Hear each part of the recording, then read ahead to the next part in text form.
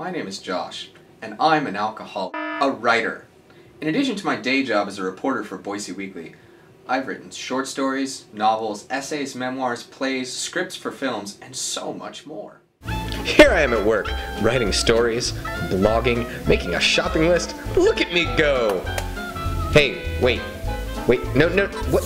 No, wait, somebody turn this thing off. Stop.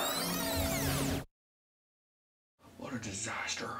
Are we back? Yes. Over the years, I've written a number of short stories. About a dozen of them have already been published in places like the Portland Review, Irreverent Fish, and Caveat Lector. But what I'd really like to do is put them out as a book. And this is where you come in. Because to put out a book costs money.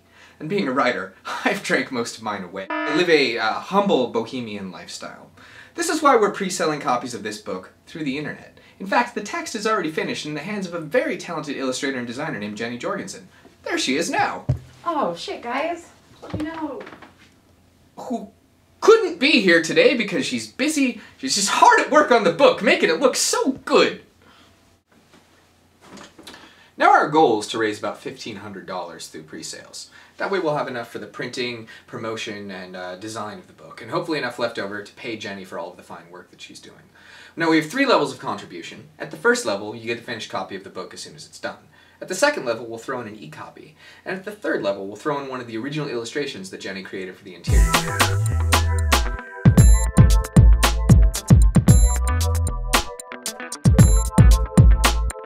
If you'd like to contribute, all you have to do is click on the link, enter your information, and a finished copy of the book will come for you in the mail just as soon as it's back from the printers.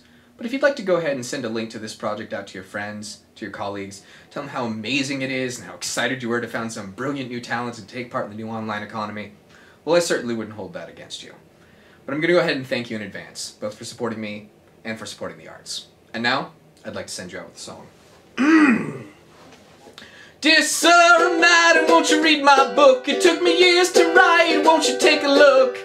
Dropped it from a novel called Lear, and I want a job and I want to be a paperback writer. Paperback writer! It's a dirty story of a dirty man, and his sneaking wife doesn't understand. His son's working for the Daily Mail. I don't remember the next line, something, but I want to be a paperback writer. Paperback